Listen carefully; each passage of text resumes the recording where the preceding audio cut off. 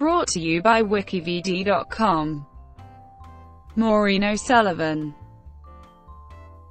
Maureen Paula O'Sullivan was an Irish actress best known for playing Jane in the Tarzan series of films starring Johnny Weissmuller.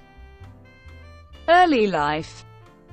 O'Sullivan was born in Boyle County, Roscommon, Ireland in 1911, the daughter of Evangeline Mary Eva Lovett and Charles Joseph O'Sullivan, an officer in the Connaught Rangers who served in World War I. Maureen returned to Boyle in 1988 to be honoured by the town. She was of Irish, English and Scottish ancestry.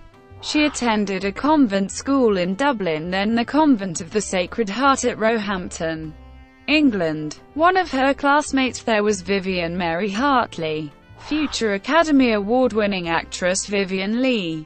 After attending finishing school in France, O'Sullivan returned to Dublin to work with the poor. Film career. O'Sullivan's film career began when she met motion picture director Frank Borzage, who was doing location filming on Song Oh My Heart for 20th Century Fox. He suggested she take a screen test. She did and won a part in the movie, which starred Irish tenor John McCormack. She traveled to the United States to completed the movie in Hollywood. O'Sullivan appeared in 6 movies at Fox, then made 3 more at other movie studios. In 1932 she signed a contract with Metro-Goldwyn-Mayer. After several roles there and at other movie studios, she was chosen by Irving Thalberg to appear as Jane Parker in Tarzan the Ape Man opposite co-star Johnny Weissmuller. She was one of the more popular ingenues at MGM throughout the 1930s, and appeared in a number of other productions with various stars. In all, O'Sullivan played Jane in 6 features between 1932 and 1942.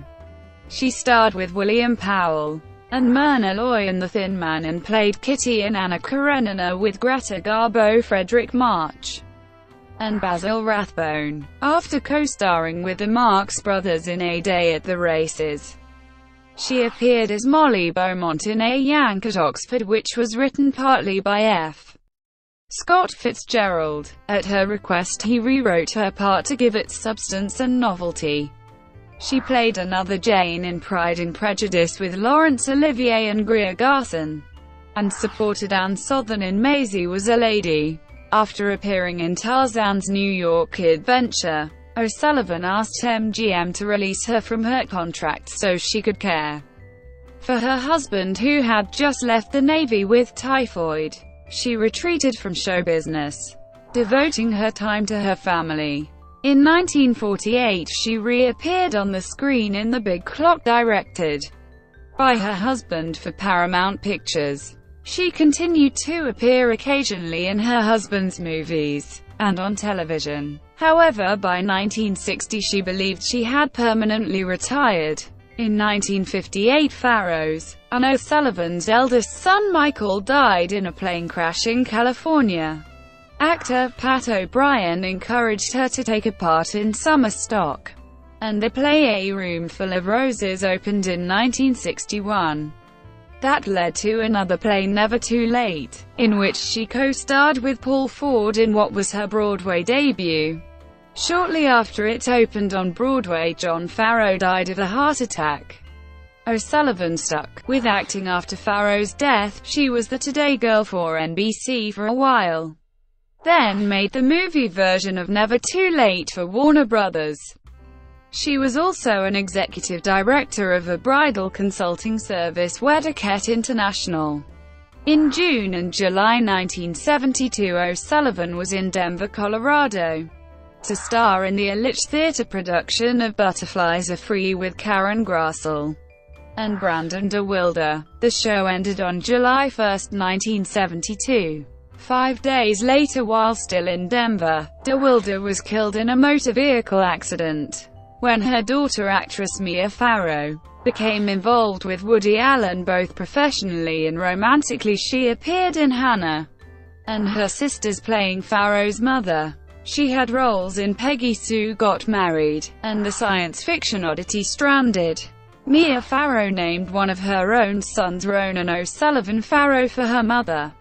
In 1994 she appeared, with Robert Wagner and Stephanie Powers in Heart to Heart, Home is Where the Heart Is, a feature-length made-for-TV movie with the wealthy husband and wife Dean, from the popular weekly detective series Heart to Heart.